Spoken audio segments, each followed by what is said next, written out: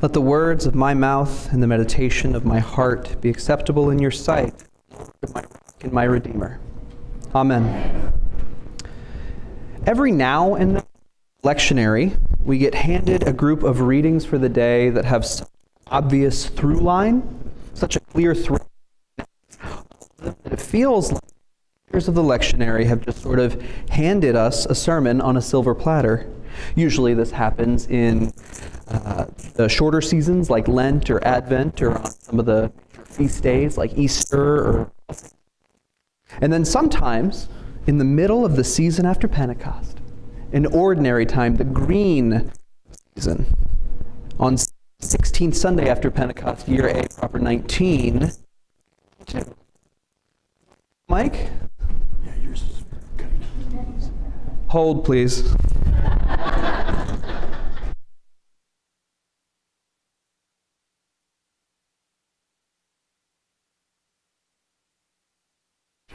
Is this working? Hello? Yeah. Promise? Okay. So, back to it. Every one of the readings we have today are all about one thing, and it's not even a little bit subtle: forgiveness. So, I am picking up the breadcrumbs left by the curators of the lectionary. I am absolutely taking the bait, and we're going to talk about forgiveness this morning. I want to spend some time focusing on two of our readings, the Gospel and the Genesis reading, where we see two very similar stories, two portraits of enslaved men, Joseph and the servant of this king, who make very different choices when it comes to forgiveness. The subject of our parable is a man enslaved to a king who forgives him all his debt and then turns around and lords another's debt over them. This comes back to bite him in some pretty predictable and obvious ways, as anyone could guess, but it's the other story of an enslaved man, Joseph's story, that gives us some insight as to why. Joseph has spent decades of his life in the service of different masters. It's a line of bondage that has led him right to the top, becoming the second most powerful man in all of Egypt, and giving him the power to enforce a grudge held over his brothers for selling him off into slavery originally. His brothers are absolutely right to fear him. They messed up, and they know it. And they know that he would have every right by the standards of their day and ours to refuse to help them in their time of need, to refuse to forgive them for what they've done, and refuse to let go of the past and make them pay for what they did. But he doesn't. I mean, we know the story, we just heard it. He makes amends with his brothers. He forgives them. He doesn't hold anything against them. And that when they fall down before him, proclaiming that they are willing to be his slaves, to be in the place where they put him all those years ago, he relents. But why does he do that? Sure, it's easy to say that he's learned his own lessons, he's done his own work, and something like that, maybe, that's true. But that's not the reason he gives. When his brothers submit themselves to him, willing to become his slaves, he says, "Do not be afraid. Am I in the place of God? Am I in the place of God?" I think that's the key here.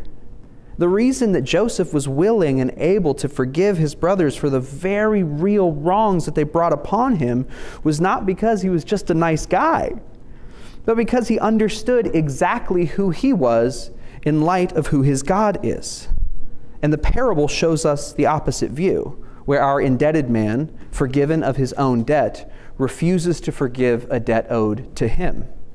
And it's because he forgot or refused to acknowledge who he was in light of who his Lord was.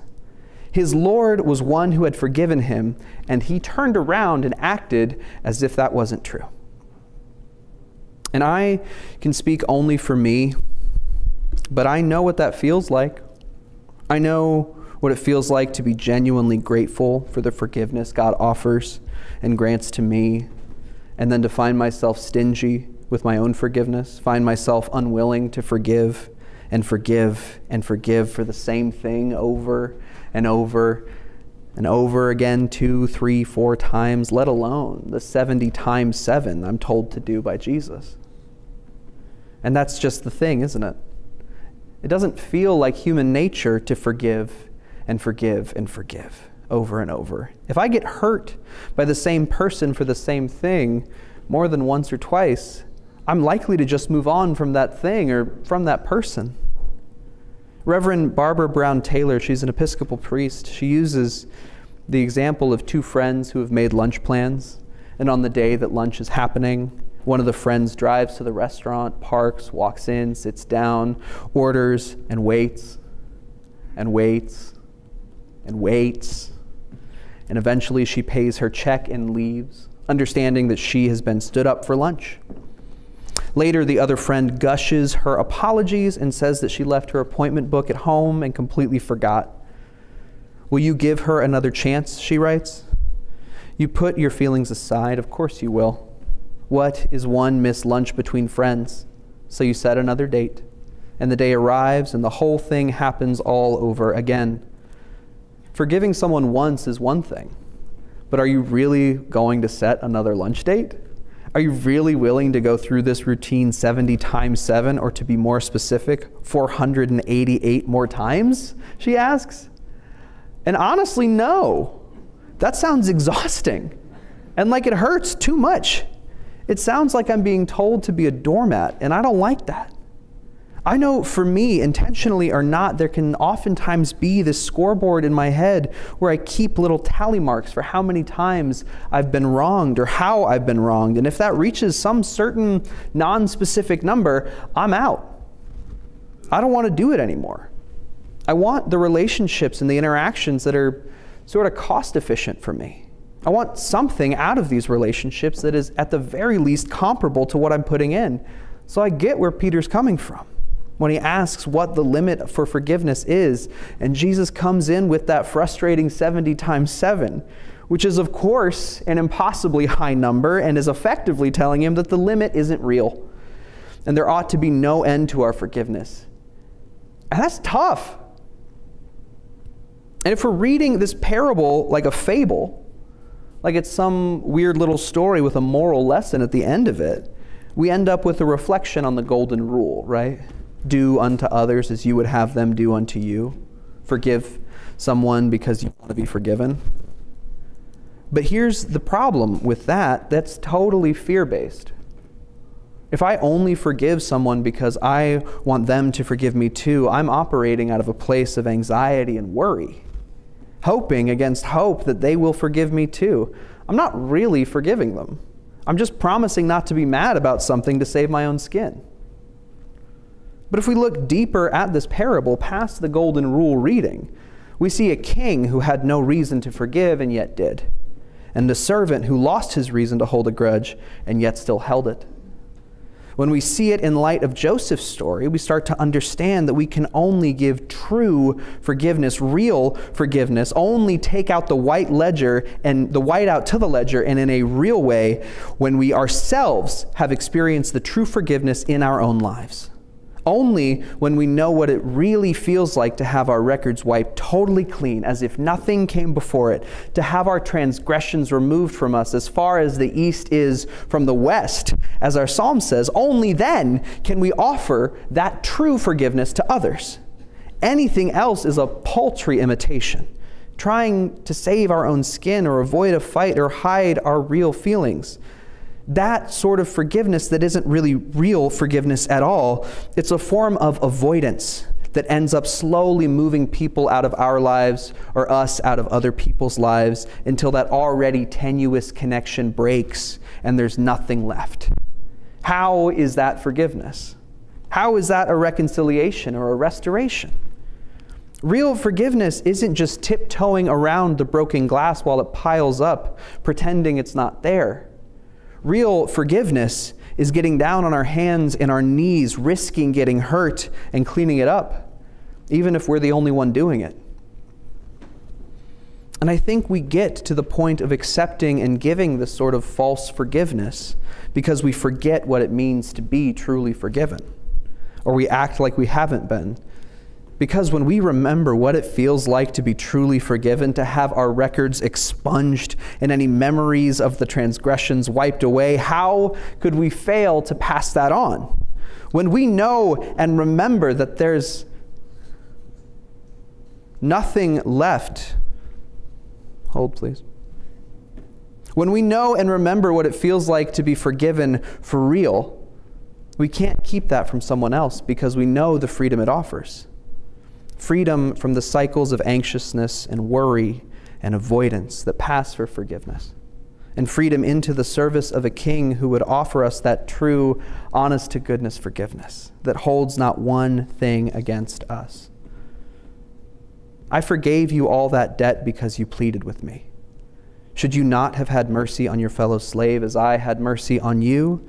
So says the king in our parable, and so says our God to us. Am I in the place of God? So says Joseph to his brothers, and so ought we to say to those who wrong us over and over and over again.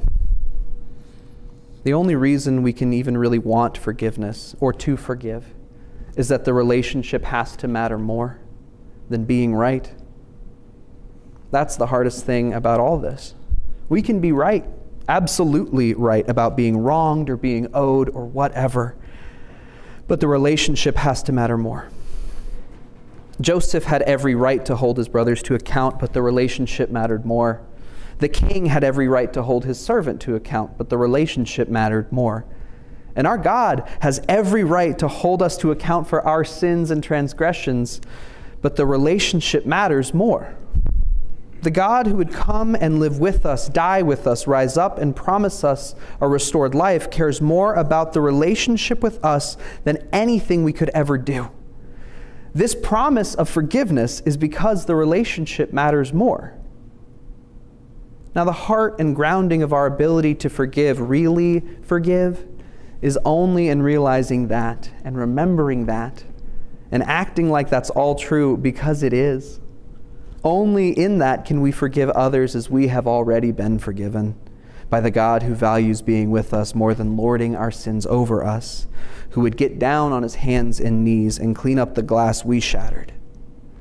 It's only when we know this deep in our bones that we can offer a measure of the free grace and mercy that we've already been given to those who could never pay it back. It's only when we understand that we have been forgiven by the God to whom we owe everything, our life, our breath, our very existence, the one to whom we can never, ever pay it back, and the one who never asks us to.